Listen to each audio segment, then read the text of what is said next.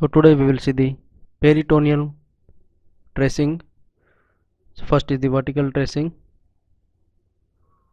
So anterior side we have the anterior abdominal wall. Posterior side is the posterior abdominal wall.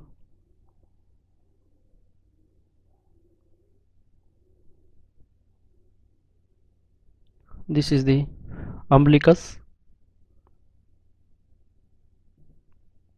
So we'll start from here. So the peritoneal reflexing lies underneath the anterior abdominal wall, then it will reach up to the diaphragm, and after that it unclose the liver. At the porta hepatis, this layer will reflect on the stomach and it will cover the anterior surface of the stomach, then reflecting downward as a greater omentum, and again this will reflect toward the transverse colon.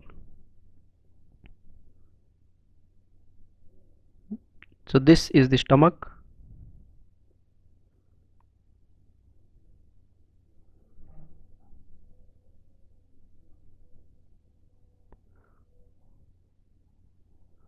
This is the transverse colon.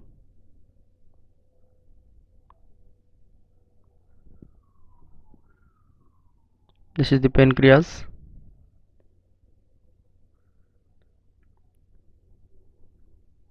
So now this layer will come toward the posterior abdominal wall and it will unclose the small intestine.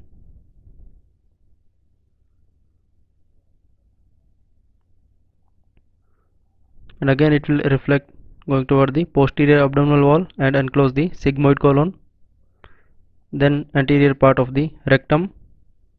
So this is the rectum. This layer will cover the anterior surface of the rectum and upper surface of the urinary bladder, and again it will reach up to the umbilicus. So this is the reflected peritoneum.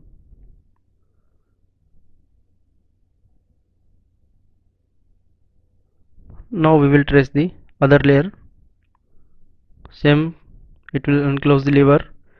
At the porta hepatis it will cover the posterior surface of the stomach and going downward and unclose the upper part of the transverse colon, then reflecting toward the posterior abdominal wall in the upper part, and this cavity is known as the lesser sac. This is smaller cavity and this is the bigger cavity is known as the greater sac.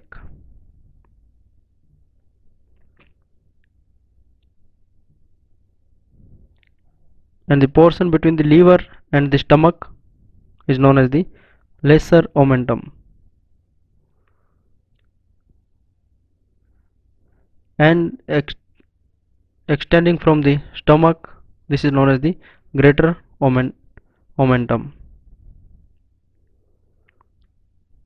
So as you know, greater omentum has 4 layers: first, second, third and fourth layer.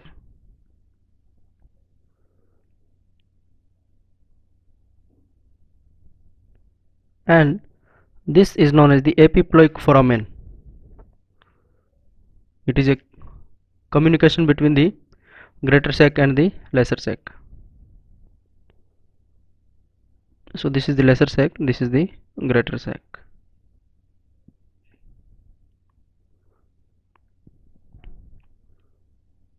And below side if you will come, in case of male we have one pouch or one space between the rectum and the urinary bladder. This is known as the recto vesicle pouch.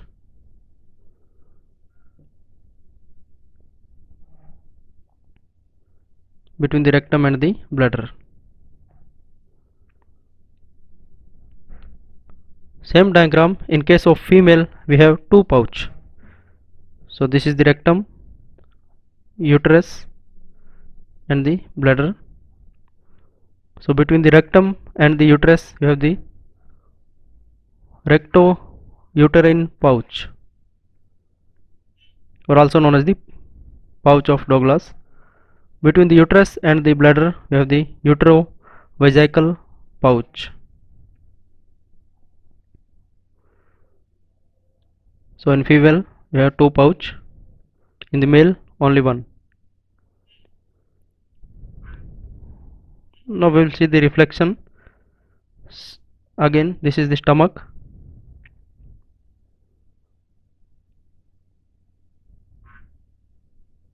This portion, transverse colon.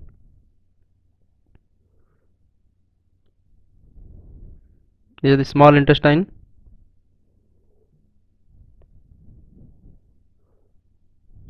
This is the sigmoid colon.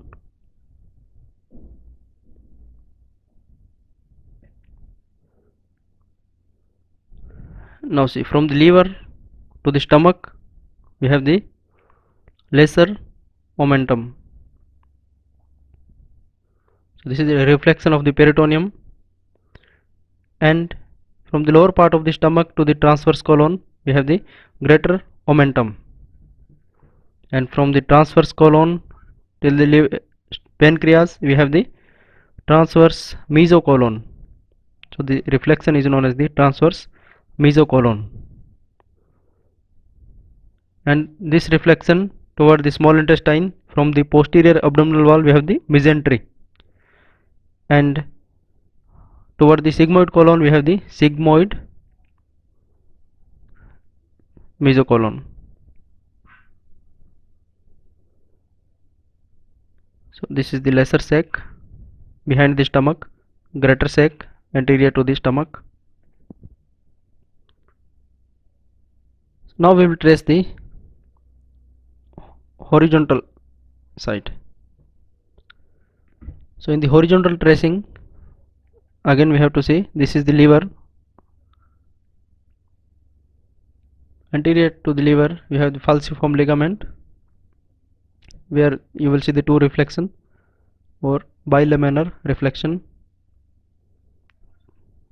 So this will cover the full liver.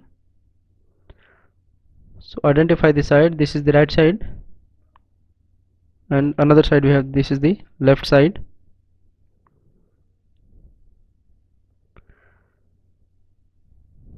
So now we'll trace horizontally. So posterior side will come, these are the kidneys. So on the right side we have the right kidney, left side is the left kidney. So this layer will cover the anterior surface of the right kidney. Then this is the inferior vena cava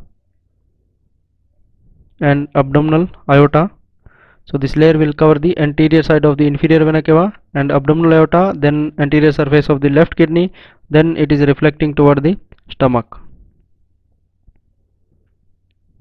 and it will cover the posterior part of the stomach and back reflected toward the porta hepatis. Other layer, left side we will trace. Left side it is coming, and it will cover the side of the kidney, left kidney, and it will unclose the spleen,